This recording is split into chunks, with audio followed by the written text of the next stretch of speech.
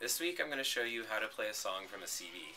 So these CD players are really nice because all you need to do is cue up the song, and then once you press the button to start it playing, the CD player will go by itself. You don't need to press the play button.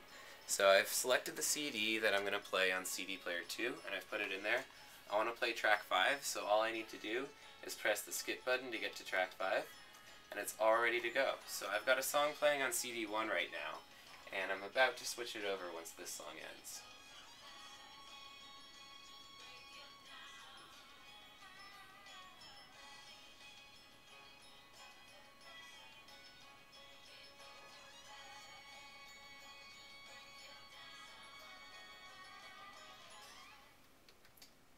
Alright, so all I needed to do was press this red button and slide it up, and that started this CD playing.